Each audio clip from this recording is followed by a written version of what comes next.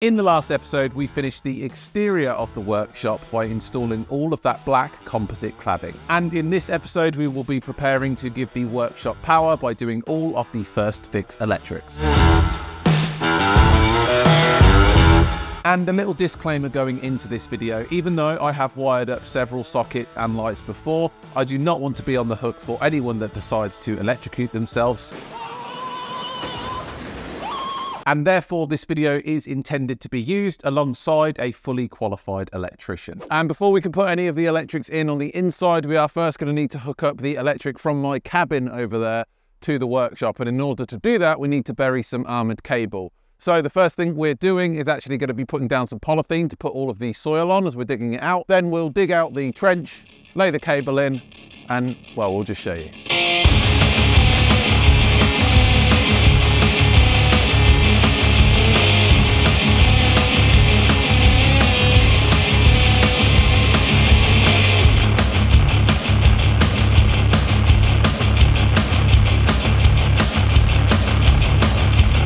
Yeah, you get in. You background dig.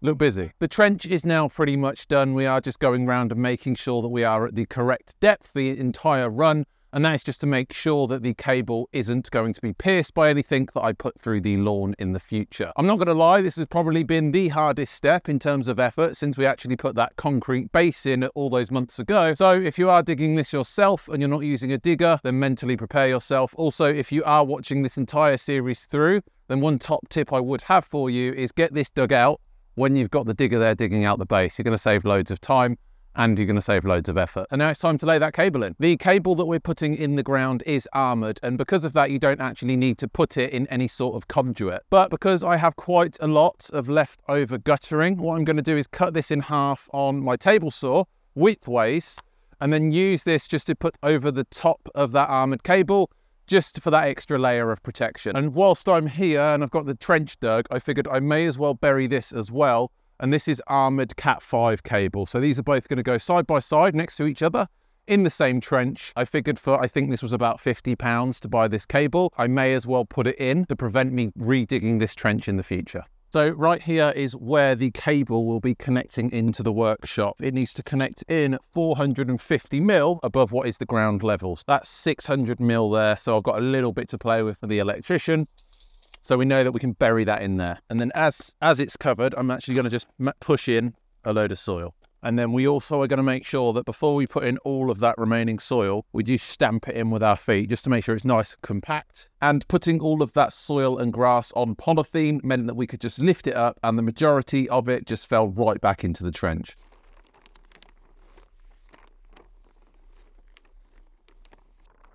It ain't bad. It ain't bad, is it? As you can see, all of the grass has now been covered over on the trench that we've dug. It is sticking out the ground just a little bit. So right now it does look a little bit unsightly, but I'm hoping that in a few days' time that will all finish in lovely. Now the electric cable runs from the fuse box to the workshop. We can move on to doing the electrics on the inside. One thing that I've been very keen to do is actually give you guys a tour on the inside of the workshop. Now over here next to the door, I'm probably going to have some sort of small French cleat wall. And this is also where I plan to push up that rolling workbench once I've built it. Behind me is the side wall that has no window, and this is going to serve as the new backdrop for a lot of my videos. And because of this, I'm going to have a huge French cleat wall where I can hang all of my latest and greatest tools, and I'm not going to have any cupboards along the bottom. Now over here is the 5-meter long stretch of back wall. And along all of this side, I want to have a series of wall units and then underneath a counter with storage below it. And this is that entire wall, just so you get an idea for the space that I'm working with. And finally, behind me is the window wall, and this is where I plan to have a desk below the window, as well as some shelves or maybe a wall unit on either side of that window. And because I have a rough idea of how I want the layout of this workshop to look once everything is done, I know exactly where I want to put my plug sockets. Now, if you've never installed a socket before, I'm going to give you a very quick crash course in how to do the first fix.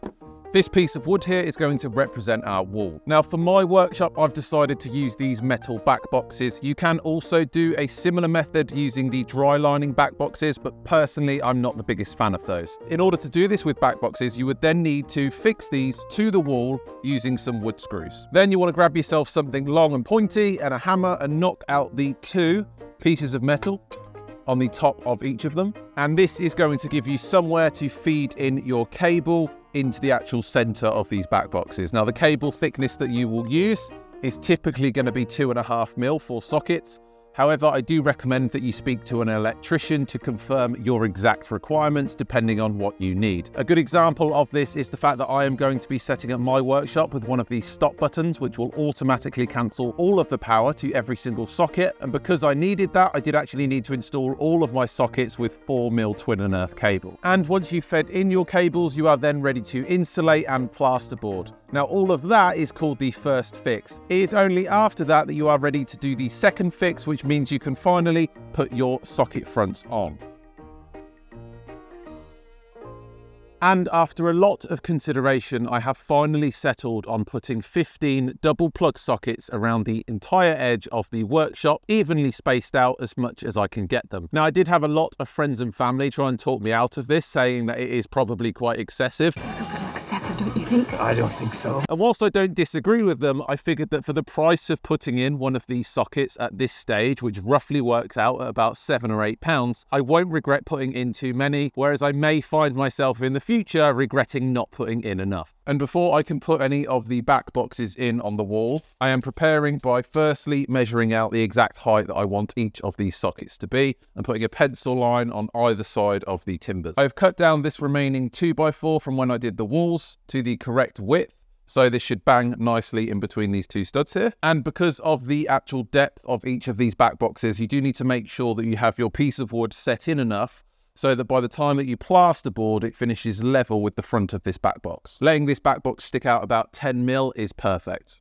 And to keep this consistent, what I found is an offcut of oak that I have been putting behind this piece of wood, which then allows me to take a rubber mallet and hammer it to a consistent depth on both sides. And because I know that is in the right place, I'm just going to fix it in place using some 70 mil wood screws on either side.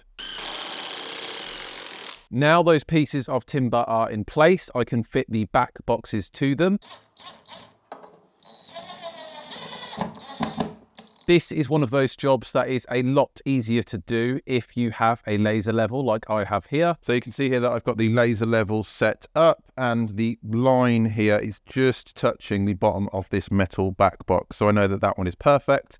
And the idea is that I will not move that laser, and I will go around the entire perimeter and just make sure that that laser line falls on every single one. However, if you don't, you can still fit these just using a spirit level like I'm showing. And even though I was using a laser level, I did still get out a small spirit level just to make sure that each individual back box was level with itself. After all of those were in place, I went round and popped out the top 2 pieces of metal in each of the back boxes and fitted in a rubber grommet that will prevent the cable from snagging when I put them in later on. I have also decided to put one double plug socket in the ceiling, and that is just there in case I want to connect some lights whilst I'm filming a video, or I might want to set up an extractor fan and avoid having trailing cables going along one side. After the back boxes were installed, I could go round and install all of the cable. So in order to feed these cables through the uprights here, I am using a 12 mil drill bit, and I'm just drilling a very small hole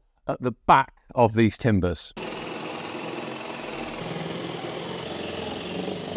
And the benefit of doing these holes for the cables so far back is that when it comes to plasterboarding, even if I use quite a long screw, like a 50 mil screw, there's no way that I'm going to hit that cable once it's been fed through there. This also meant that the cable would poke through just behind those pieces of timber that I put in for the back boxes to sit against, which made feeding them into the back boxes themselves a lot easier. As you can see here, I've now pulled this cable through to where it's going and I've pushed it through the grommet.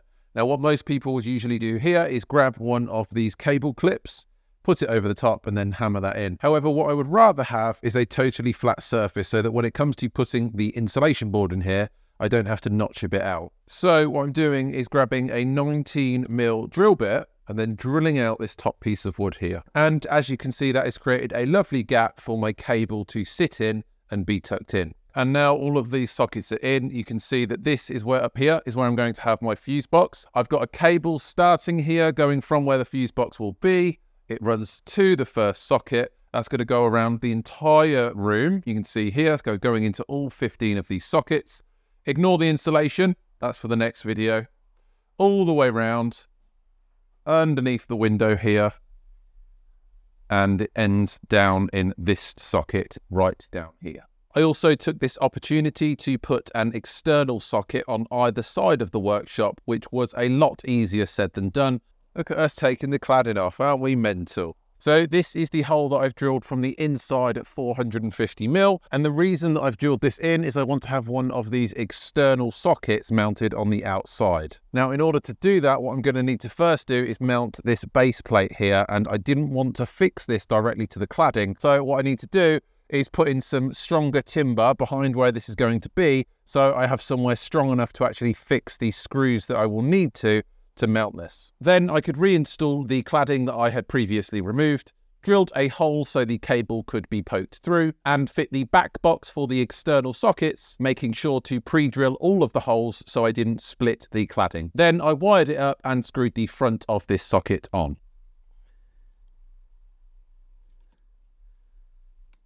With all of my sockets prepared for insulation and plasterboarding, I could now move on to the lights. And starting off, I decided that I was going to put 5 downlights in the overhang on the front of the workshop. So for each of the downlights, you can see that I've got a little bit of green masking tape in every place that I want to drill out the hole. And in order to drill these out, I'll be using this bit here. This is a 73mm bit, and I have tested it on an offcut of OSB, just to make sure that the lights fit well, and they do. And I don't think it's just me, but I always find stuff like this really nerve-wracking because any slight mistake means redoing an awful lot of work. So I'm going to take my time and hopefully get every single one of these right. Turns out this is a really messy job. And now that those holes are drilled in the overhang, I can wire it up using this 1.5mm twin and earth cable.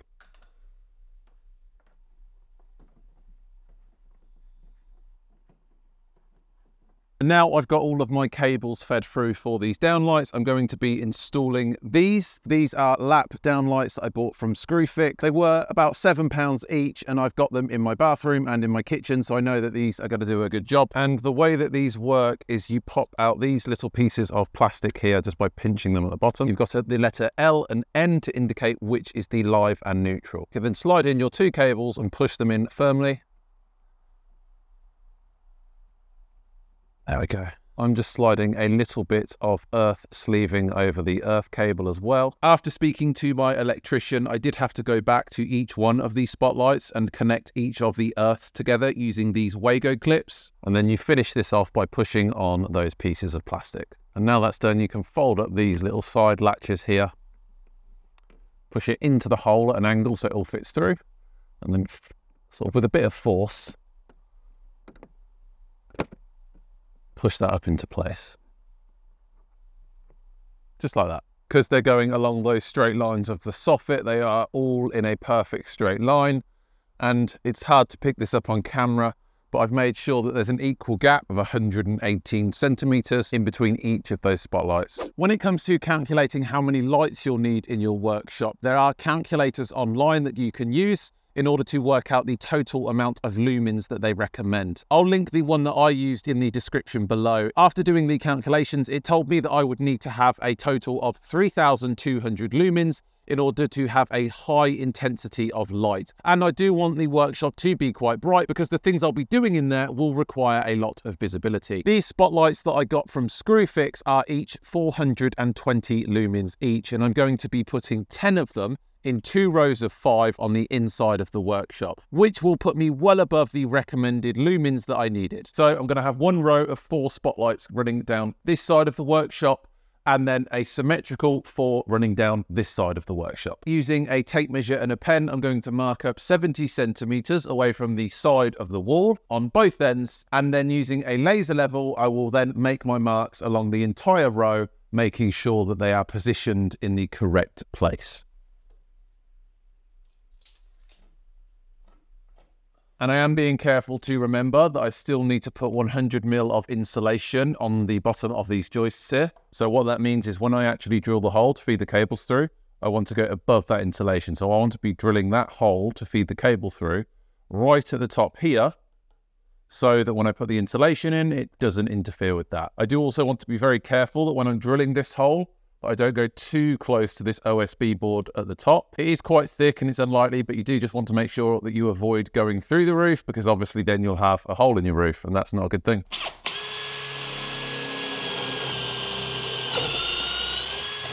Oh, and I nearly forgot to say, I'm just using a normal 10mm drill bit to actually drill these holes. And the reason for that is the cable that you use for lighting is actually really thin. So that is actually plenty to get it through to the other side of the joist.